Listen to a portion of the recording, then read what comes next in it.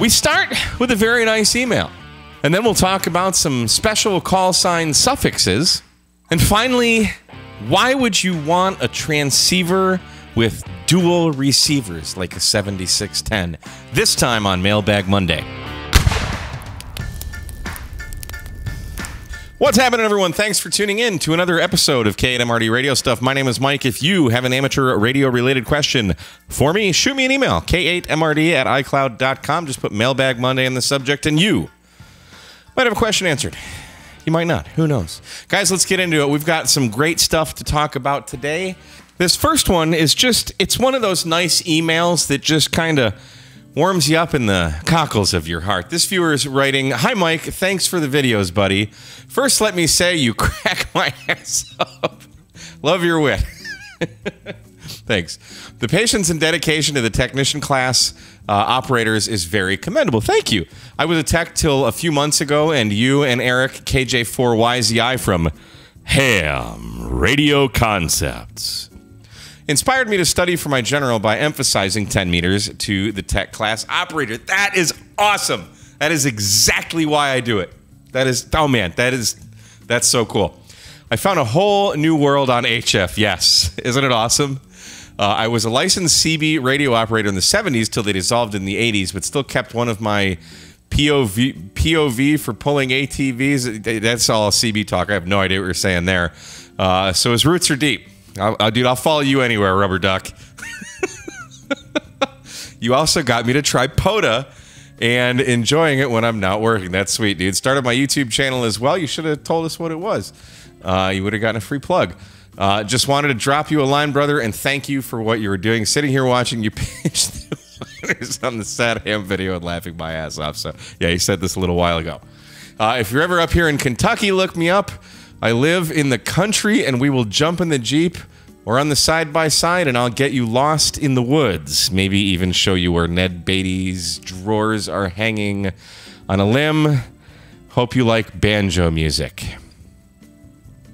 How about no? Next.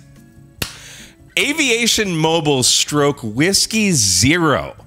This one's got me, so I'm going to need your guys' help on this one. So I'm doing a POTA late shift at my favorite part tonight, and I get a guy saying his call sign with stroke Whiskey Zero. Not stroke Whiskey Oscar, that's a Whiskey Zero. I asked him what that meant, and he said Aviation Mobile. I asked, are you in a plane right now? He said, yes, over northern Canada. His call sign was Victor Alpha 3 Mike Golf Golf, and he said add stroke Whiskey Zero after it in my log. I did, but where can I find the definitions for the stroke letter? Thanks in advance. Mike, thanks for writing in. This one has got me baffled. Mike emailed me this question, gosh, probably a couple weeks ago, and I've been slowly trying to research this. The most I could find, and I hate to say is on Wikipedia, but every website kind of says the same thing.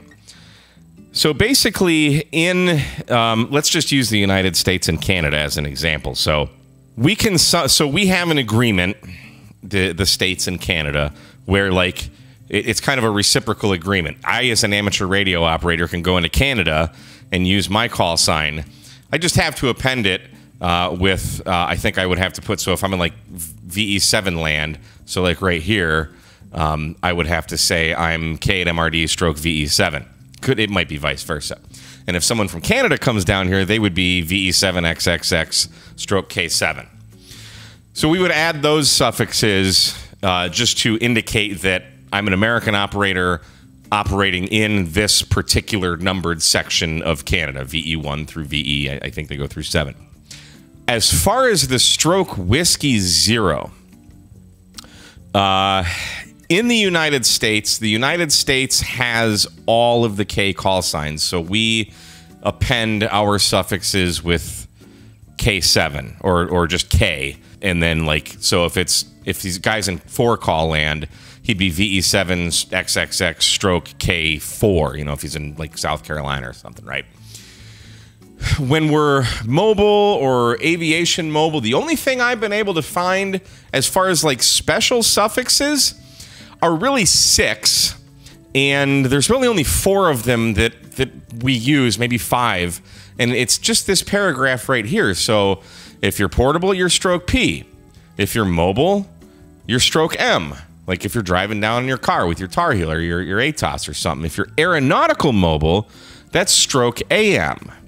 Or stroke Mike would be maritime mobile.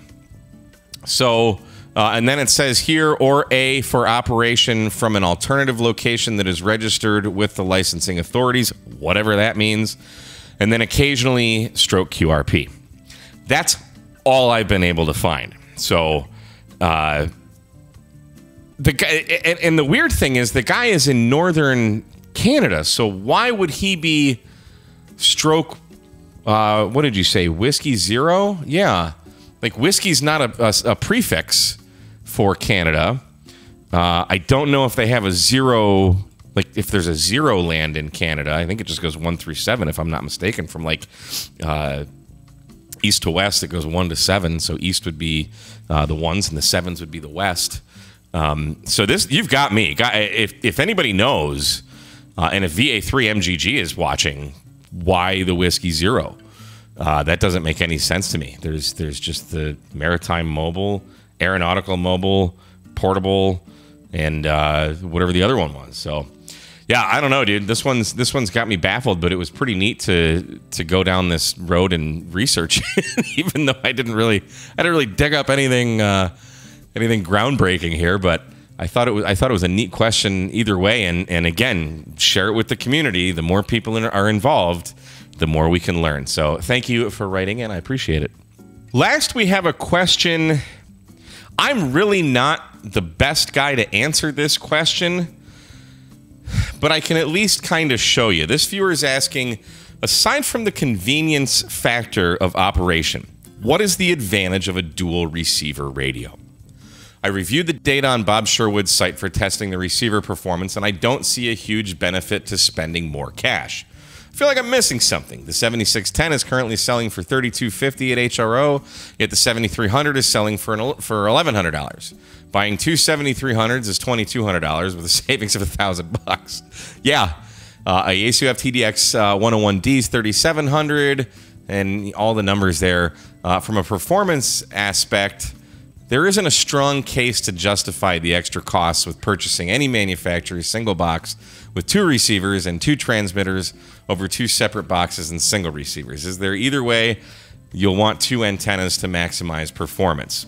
You don't necessarily need 2 antennas, but it helps. I mean, I'm running 2 antennas right now, but that's mostly because I have a lot of noise on this antenna, and the one that goes this way is a little bit clearer. Unless you're a big contester, I can't really justify spending the money unless you're doing things like I'm doing, where you're doing YouTube and you want to show the screen of the 7610 as you're live streaming or something. But newer radios are going to have that output, like the 7300 doesn't. But to answer the question, let's go here. So we're looking at an ICOM 7610 now that does have dual receive capabilities. And there's 2 volume knobs on here. There's 2 receivers. There's only 1 transmitter, so you're only going to transmit on that left VFOA, the one that's actually highlighted right now. So you can see 14345 is highlighted, 14260 is highlighted.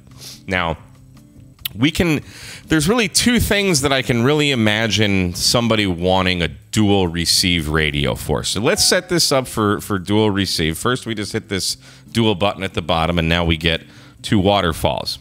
There's also a button on here that says dual watch. So we're going to click that. So see that little green button there that's coming up, dual watch. The headphone jack on the radio has a stereo output. So you can listen to 1 band on one ear and 1 band on another ear. You can do multiple bands. You can do whatever you want. Okay, so if I want to have 21347 on my left ear or my right ear, it doesn't matter. Whichever volume you have, you can hear. So maybe I want both to be on 20 meters. So the first example would be, let's say I'm calling CQDX. I'm a DXpedition, and I'm working split. So when they say like he's working up 5 to 10, okay? So what he's doing is, so if I were to hit, let me get off frequency here. Let me turn my power all the way down too. If I were to hit the transmit button, testing K at MRD, it's going to transmit on that top left frequency regardless. Even if this is selected, testing K at MRD, testing K at MRD, we're still transmitting on that top left frequency. So basically, I would leave the transmit on, so let's say I'm on 14.338, and now I want to, so, and here I can turn up this volume, okay? So let's just say we want to find a clear frequency. Let's go 335, whatever, okay? I don't really need to hear this volume, so I can turn that down. If I'm 5 to 10 up, I'm going to be listening. Whoops. Let me go back here. I'm going to change that to change my sub channel. So that's my receiving channel. And now I can tune around here. So if I'm 5 to 10 up, I can turn up this other volume, and I can see, okay, well, maybe this guy's calling me right now. I can still transmit K at MRD testing, and I'm not transmitting on top of that guy. We're kind of working split without working split, if that makes sense. So now I can go, because I'm only transmitting on 14.335 and I'm listening 5 to 10 up, I can use my VFO to scan where I'm listening, and I can see that, and I can hear them. I run this system mono, so you're not going to hear this in stereo, but if I turn up channel 2's volume with the bottom frequency or the bottom waterfall, the right frequency, that would only come out of my right ear. And you can make it stereo if you want, but so I would listen maybe with my right ear on one frequency, listen with my left ear on another frequency as I'm working that pilot. So here we can see we've got a few stations here. Maybe these guys are all coming back to me, just as an example. So I can tune up to them. These guys are calling me, pick out their call sign, K at MRD, you're 5'9" in wherever, right? And then you go work another guy as you hear them. So it spreads out everybody's call signs a bit, so you can hear them a little bit better. When you have everybody, when you're on the receiving end and you got 500 people calling at you at once, it's a little hard to pick out their call signs. So by tuning around in the frequencies, doing that up 5 to 10, whatever, that's what they're doing. Okay.